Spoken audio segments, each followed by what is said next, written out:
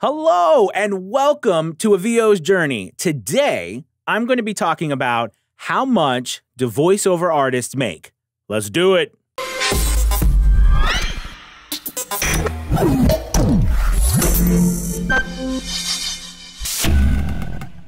All right, so the topic on hand today is how much do voiceover artists make? And I know this is widely... It's a big question. A lot of people want to know. Voiceover artists have kind of entered into this realm now of super interesting, exciting, industry on the rise. People, kind of semi, basement famous, if you want to call it that, but just an interesting part of the acting genre. So, first, I'd like to say that, acting in general, this falls under acting. And because of that, you have to think, I'm going to give you some numbers. 90% of actors, all right, are the ones that you see working 2 to 3 jobs, okay, to make it work. I mean, that's the reality of it, right? 10% of actors are the people who make a living, like a middle-class income. And then like the 0.001% are the people that you see on TV. Right? The people that are the millionaires and the famous and so on and so forth.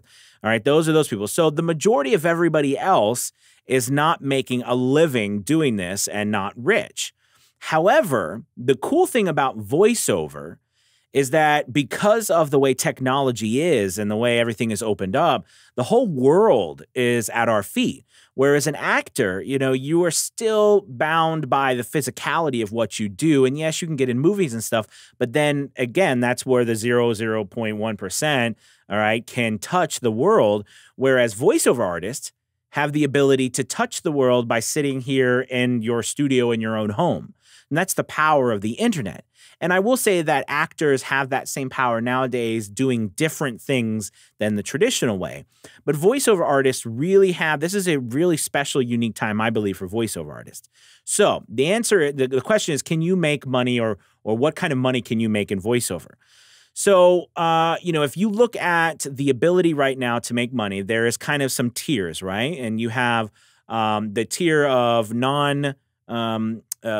so we have a union and the non-union, okay? And ever since, SAG and AFTRA, they kind of came together, and now they're one union, one guild.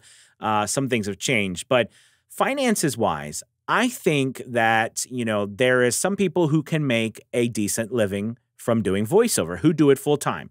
I am one of them. I make a full-time income. I make double what I made as a teacher. So I definitely make a lot more money, more than double, a lot more money than I did as a teacher. But most people I notice, they generally make around, they can make between $1,000 to $2,000 a month, or some people make a couple $100s a month. So that is a general, I think, area of where if you're going into voiceover, you can look into getting into it by, expect to be able to make a few $100s a month after you've worked at it. Don't expect to start tomorrow and make a couple $100s a month, but you can definitely start making a couple $100s a month. And then I think you can work up to $1,000 to a couple $1,000s a month.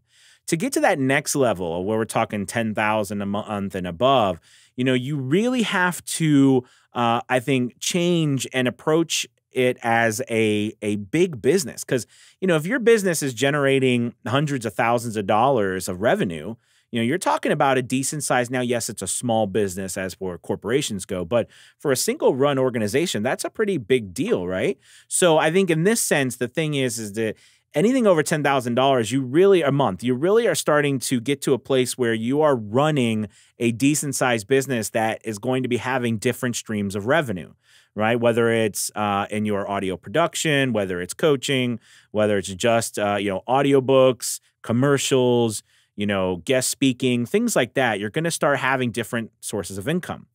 Now, as we go above that and we get to maybe like $500,000 a year to $1 million a year, you're talking about creating more of like an agency, right? Where you're leveraging people in time. Because the reality is until you get, until you realize that there's only one of you and there's only so much you can do, you have to think in order to increase your income, you're going to have to leverage. So all that aside, can you make money in voiceover? Absolutely. Is there a better time in history to make money in voiceover? Absolutely not. This is the best time in history because of technology, because of the price of entry is so low. Does that make it more difficult? Yes, because you have so many people flooding into the market. But at the same time, with all these people flooding into the market, I think a lot of people might think, well, because I can do voiceover, I don't, I'm just going to start and I'm going to go for it and I'm going to make it happen. And they don't think they need training. They don't think they need to do the work behind learning the craft. I mean, the reality is I started voiceover a few years ago, but I have been acting for 20 years. Now, I did a video previously that said, you don't need to be an actor to be a voiceover artist. But if you don't have training over here, you're going to have to get it, right? Because there is a special ability that people have to be able to show emotion through words or through expression where other people don't, and we call it sensitivity. How sensitive can you be while you're speaking in any direction? Because you're asked to do many different things as a voiceover artist. And the more things you can do, the more money you're going to make, right? Now, the top tier people, the people that you hear doing all the movie voiceovers and all the characters on, big time commercials and stuff and things, what you notice is a lot of them are famous actors. And they pad their bank account by being paid lots of money to endorse these businesses and companies with their voice, right? But that's voiceover. But there's still a lot of people that you don't know their names that still do a lot of voices that we're very familiar with, and they make a good living, all right? And they are making hundreds of thousands of dollars a year and may get to $1 million. But those, again, are very few in between, as opposed to the rest of the people in the world, who are just trying to make it. So if you want to get into voiceover, like I said, this is the best time. You can make money. You can make a lot of money.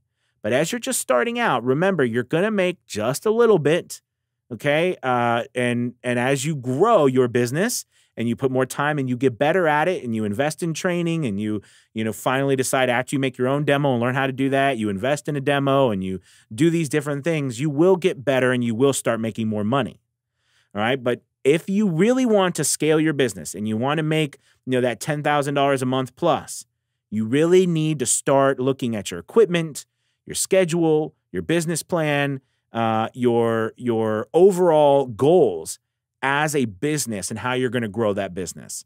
Okay?